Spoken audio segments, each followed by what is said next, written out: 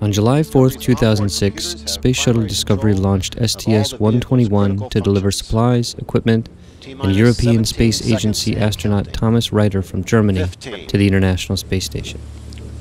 12, 11, 10, 9, 8, 7, 6. Go for main engine start. Main engine start. 2, 1.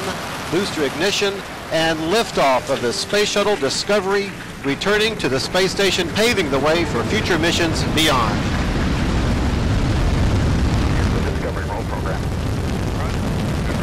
Houston now controlling the flight of Discovery. The Space Shuttle begins the journey back into orbit. Discovery completes its roll. The shuttle now heads down, wings level for the 8.5-minute ride to orbit. This view from a camera. Several cameras watched the launch for any irregularities, specifically foam coming from the external tank. The video from these was not to be broadcast, but recorded for later retrieval from the solid rocket boosters. A further camera was placed on the external tank, as was during STS-114, to broadcast live images on NASA TV during the launch. Discovery already 3.5 miles in altitude, 1.5 miles downrange, traveling almost 750 miles an hour. Everything looking good on the bird. 57 seconds into the flight, engines beginning to rev up. Standing by for the throttle up call from Capcom Steve Frick. Discovery Houston, go at throttle up. Roger, go at throttle up, sounds USF only. The throttle up call acknowledged by Commander Steve Lindsay. And Discovery Houston, its expected data hits, it'll clear shortly. Copy. Lindsay joined on the flight deck by pilot Mark Kelly, flight engineer Lisa Nowak, and mission specialist Mike Fossum. Mission specialists Piers Sellers, Stephanie Wilson, and Thomas Reiter of the European Space Agency down on the middeck. Reiter headed for 6 months on the International Space Station. 1 minute, 47 seconds into the flight, 22 miles in altitude, 18 miles downrange, traveling 2,600 miles an hour. Standing by for solid rocket booster separation.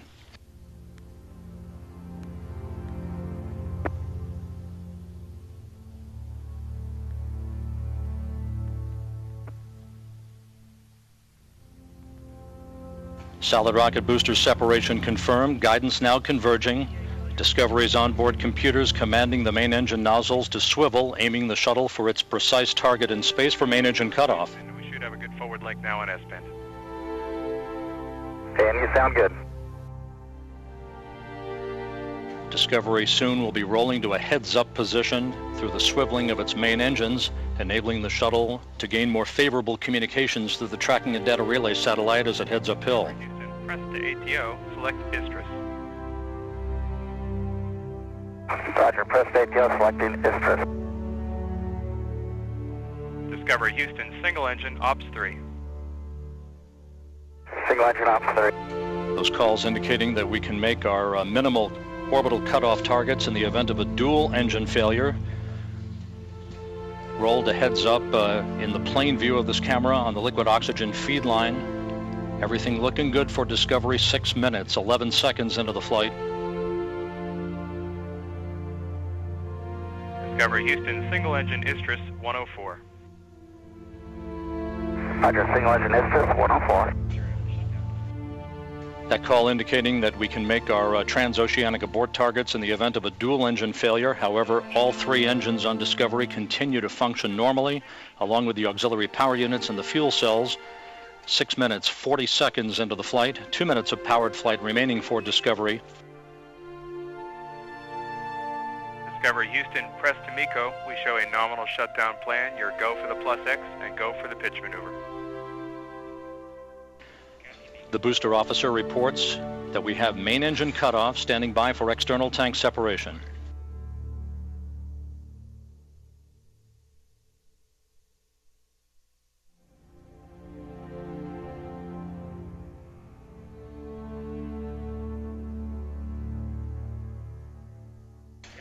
External tank separation confirmed.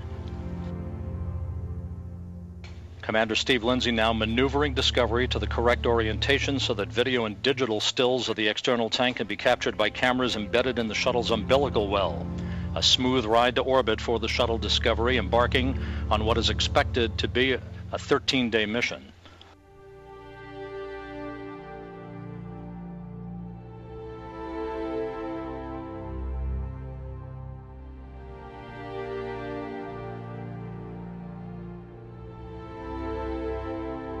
During the standard 2-day rendezvous orbit, the crew used a 50-foot-long orbiter boom sensor system, or the OBSS, which is tipped with 2 types of lasers and a high-resolution television camera, to inspect the underside of the shuttle for damage, particularly the leading edge of the wings.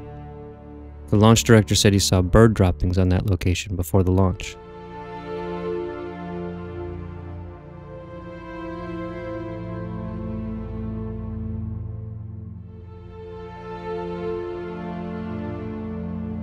Two days after launch, on July 6, 2006, Discovery approached the station and performed the new safety inspection pitch-over maneuver to allow the station crew to film the shuttle thermal protection and schedule any on-orbit repairs. And eventually we get underneath the space station about 600 miles, directly underneath it. And at that point we have to do this pitch maneuver. The reason we do this is so the space station crew could take some pictures of the bottom side of Discovery. So this is now us upside down, can't see anything, and we're kind of doing this in the blind, but we have some pretty good expectations of what's going to happen. Eventually we flip all the way over, and now our nose is about pointed towards the ground. You probably guess this is sped up a little, and it is, I think, by about 10 times. When we saw the space station coming over the tail, we were all pretty happy about that, because you like to see it show up where you expect. It would be bad if it was in a different place, and this is Pavel and Jeff talking about what they saw right before we docked. We eventually get in front of the space station, and we slowly approach it, and initially it's flown by the computers, but later as we get closer, Steve will manually fly the docking by looking out the window and looking through some cameras. And that's a space station on top and the space shuttle on the bottom. And they come together at about 1/10 of a foot per second. So pretty slow. That's sped up there a little bit too. Not all that much. And then we'll bring those two surfaces together and pressurize the vacuum that's between the two vehicles. And these guys were happy we didn't hit too hard. Thomas Reiter officially became a member of the International Space Station Expedition 13 crew shortly after docking, when they transferred his personalized Soyuz spacecraft seat liner, which is the indicated official transfer point. After joining the station, the crew moved the multi-purpose logistic module called Leonardo to the nadir port of Node 1 to allow for the transfer of equipment, supplies, and to return experiments and trash. We're maneuvering the logistics module up out of the shuttle payload bay to install it on the node nadir port on the station. We install it and then ungrapple and maneuver the shuttle arm, the station arm away, for that operation. 3 spacewalks were carried out during STS-121. Michael Fossum and Pierce Sellers performed a 7.5-hour spacewalk where they evaluated the use of the 50-foot orbital boom sensor system extension as a work platform in case repairs are needed for the shuttle. All told, that's 100 foot of arm and boom. Piers went out solo first for some tests, and then the two of us went out to do, first we affectionately called it bouncing on the boom. Here's a view from Piers's helmet, kind of looking back at the orbiter gives you an idea of what kind of a spectacular view you have. It got a little distracting at times. On the second EVA, Sellers and Fossum performed a 6-hour and 47-minute spacewalk, where they deployed a spare pump module and replaced a reel of umbilical cable carrying power, data, and video for operating the station's mobile transporter railcar.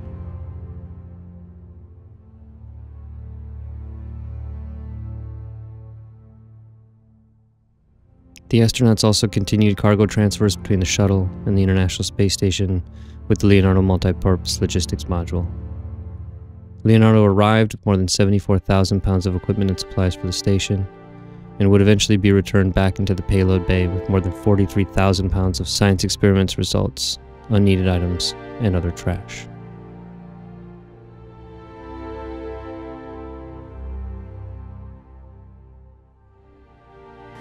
But here's a shot of a zero-gravity stowage rack being transferred. It's a soft rack, and it houses the supplies inside.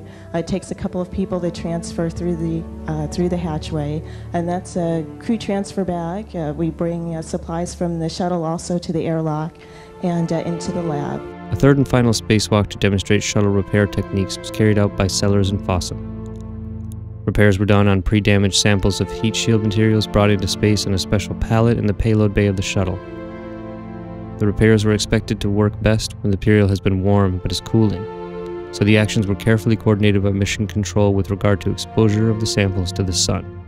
And the third EVA was about doing this big, pretty important experiment, very important experiment. It was very successful. And what this experiment was about was to see if we could fix the heat shield on the leading edge of the orbiter, the reinforced carbon-carbon. So we had a bunch of tools to do that, a bunch of bags with a bunch of tools in it, and we had this really big box all the way in the back of the payload bay. And here you can see what one of the bags of tools look like. It's really a lot of stuff in there, and most of it is tied down or kept in place. And then we have some samples, and on these samples, this is pieces of wing essentially, and a putty knife and some putty. And this putty is called NOAX, and it's pretty good at absorbing heat and actually dissipating heat. What was that, Mike? This is the EVA IR camera, which we tested outside as well, and I think this is Piers here, so you can see some of the joints on his spacesuit where heat's coming out of. This EVA lasted about 7 hours, and just last week we tested these samples and they work great. After the last spacewalk, the STS-121 crew enjoyed a day off.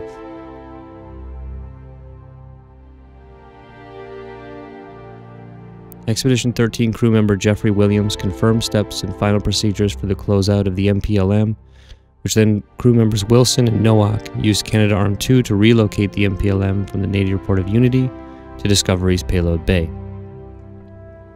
We maneuver the logistics module down into the payload bay and berth it for return home with all of the return items. And prior to flight, Lisa and I were dubbed the Robo Chicks, and Piers was kind enough to do some space art for us, so we decided to show it off.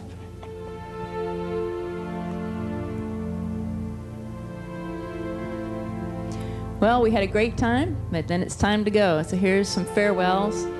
Everyone saying goodbye. And you know, we think they were really glad to see us when we got there.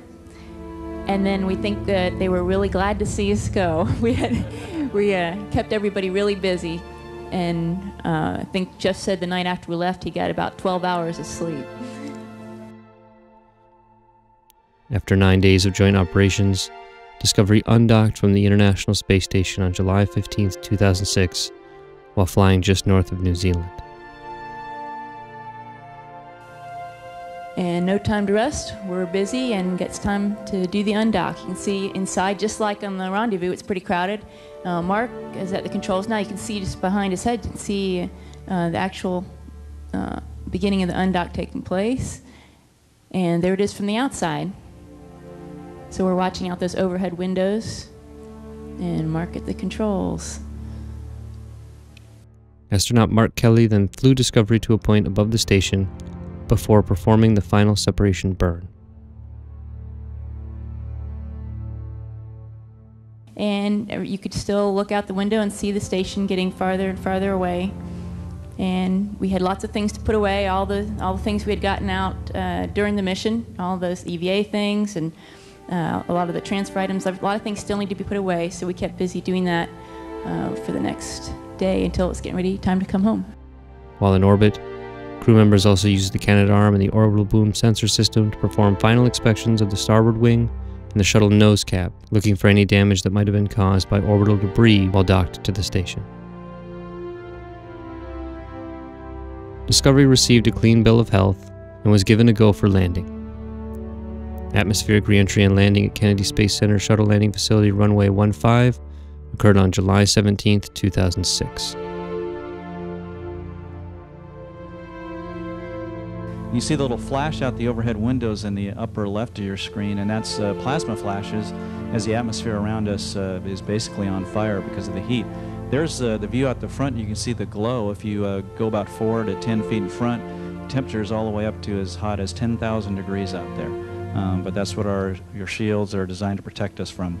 And here we are coming into entry, and at about 50,000 feet I'll take over manually to fly the vehicle. And this is looking out the heads-up display out the front, what Mark and I are looking at. You see the runway out there. We'll come in a steep dive, and at about 300 feet here, Mark's going to drop the gear. And the goal is to land this at about 210 miles an hour, about 2,500 feet down the runway, and hopefully land like an airliner and not hurt anybody or hurt the wheels when I land. So coming for a landing. I did land at KSC for the 4th time, so that I was 1 out of 2. And came in and land, and there's the wheels touching down right about there. And then next thing we do is Mark deploys the drag chute, and that just slows us down a little bit, and we'll lower the nose to the runway, get on the brakes to slow us down, and come to a stop after was about 12 days, 18 hours, about 13-day mission. There we are rolling to a stop, and on another nice morning at Kennedy Space Center. And after we get stopped, we'll have about another hour of work to do inside the vehicle, do some more switches and some more work, make sure the vehicle is safe and then the ground crew approaches us, and eventually we get off the vehicle, and there we are at the end, a very happy and very exhausted crew. The second spacewalk for the Expedition 13 crew occurred around August 3, 2006. The spacewalk was performed by Jeffrey Williams and Thomas Reiter, and lasted more than 5 hours and 54 minutes. During the spacewalk, the astronauts installed the Floating Potential Measurement Unit, installed experiments, controllers, computers, and other components outside the station.